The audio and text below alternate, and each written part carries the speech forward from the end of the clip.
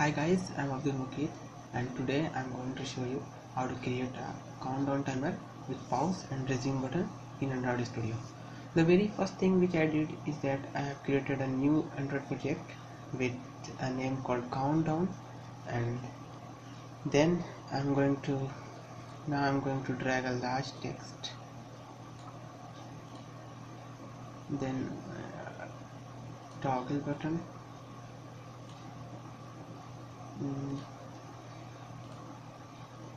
I need a button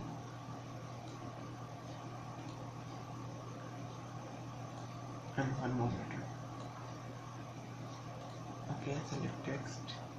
I'm going to give it an ID to TV1.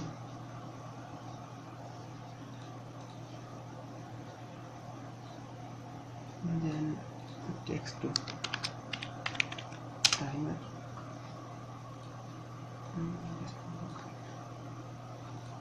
Now this button, I'm going to give it a text start.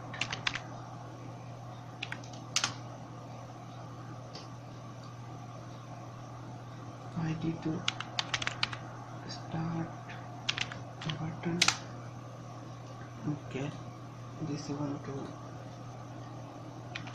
toggle button, and then ID of this one to cancel button. Okay, I'm going to change the text to cancel. Okay, now for this I'm going to change the top text off to pause, then text on to resume.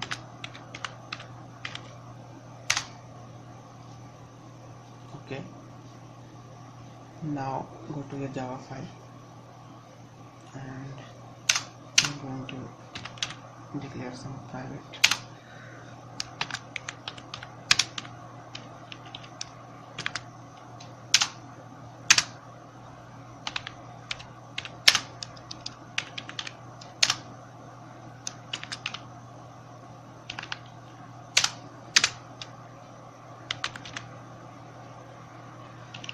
button, start button, and then cancel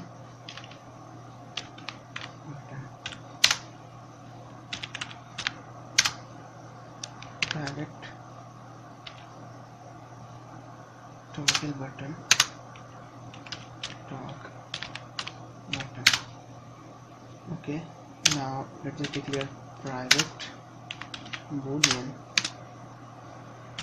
is paused. Is pause equals to false, and then private boolean is cancelled equals to false. Okay, then private, I'm going to declare a private which will hold the resume time, so I'm going to take a long and time to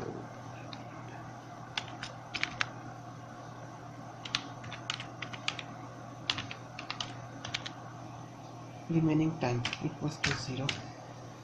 Okay, on our on create I'm going to say cancel button, let's say enable false. I'm disabling the cancel button and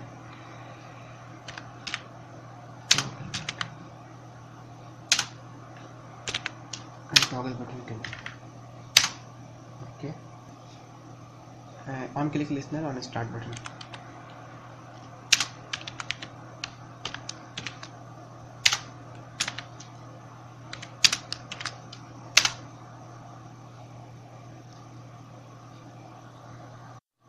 Now start button dot set enable.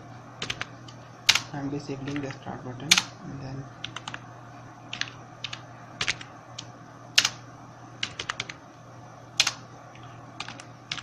enabling the cancel button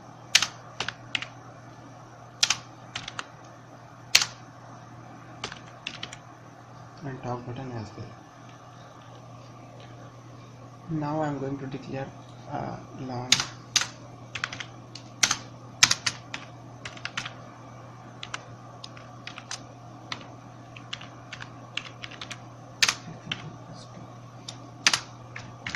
this is the total time of the timer, guys. And it's in milliseconds, so 1000 milliseconds, 10,000 milliseconds is equals to 10 seconds. So let's just comment it. Okay, now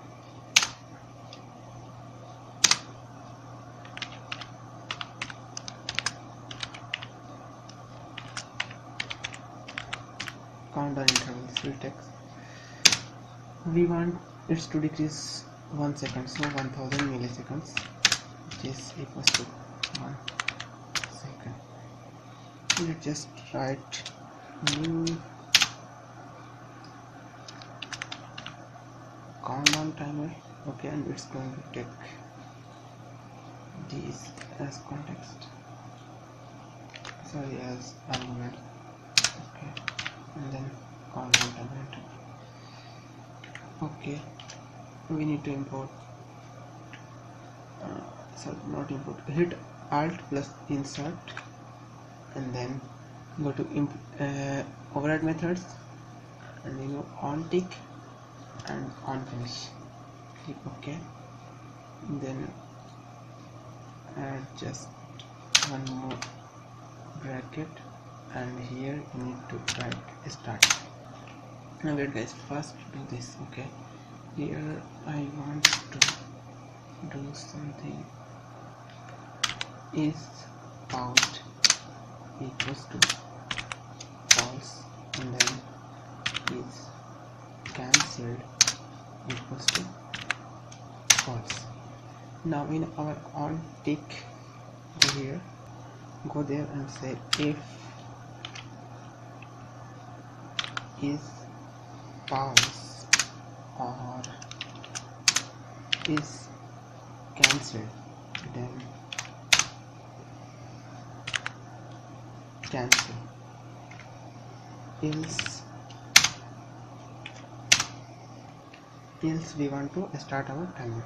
So tv1, which is the text field, but text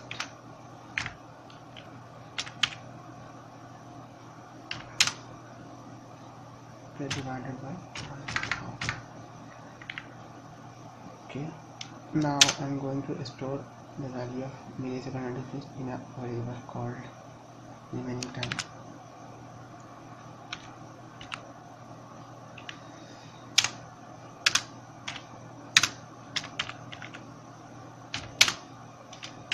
Now go to your onFinish method, and onFinish method is what you want when your timer hits 0. You can play ringtone, you can vibrate your phone. For this tutorial I'm going to just change the text to tv1 dot set,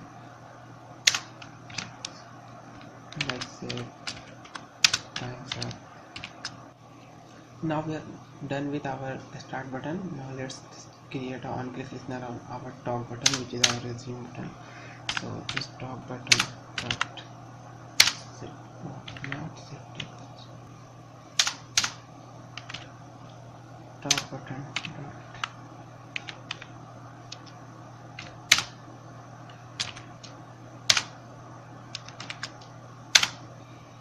new on-click listener, and in new on-click listener we are going to detect if talk button is checked or not. So if talk button dot is checked, this place if talk button is active but checked, then we are going to say is paused equals to true. Okay, else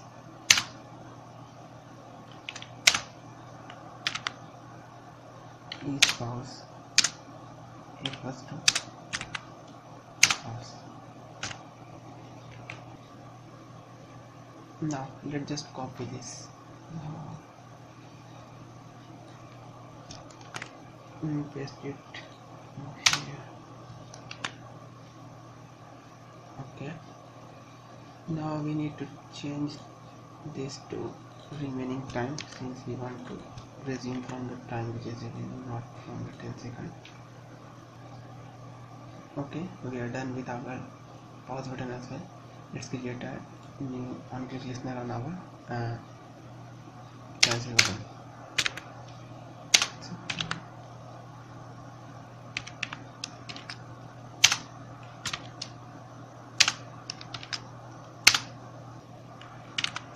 is cancel equals to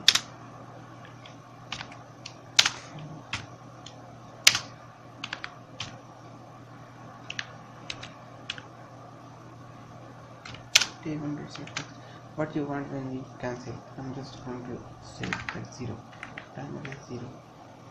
Okay, then we need to start button enable. We need to enable our start button, then we hit cancel button and disable our top button and our cancel button as well.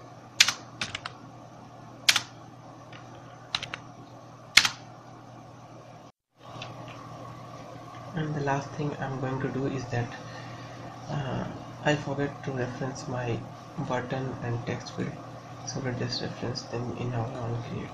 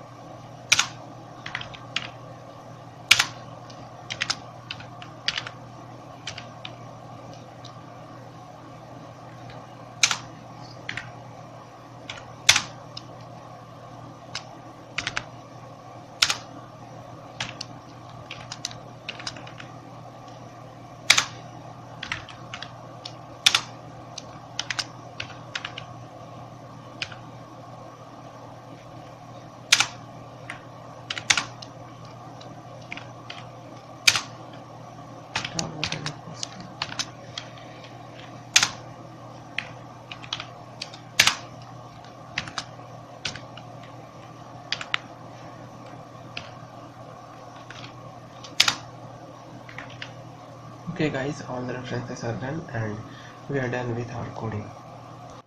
Okay guys, it's time to test our app, so let's just launch it. And as you can see, at startup you cannot click pause or cancel button since they are disabled, and when I click the start button the timer gets started and the countdown started. You can pause it and then you can resume it, and let's just see what will happen when our timer hits 0. Okay, it says time's up, then you can cancel it as well and then start, then pause and then cancel. Okay guys, our app is working. You guys can use this kind of timer in many Android apps. Suppose if you are making a quiz app, then you need a timer, you can create a timer like this. Okay guys, thanks for watching my videos. Don't forget to like my videos and subscribe for more awesome Android videos.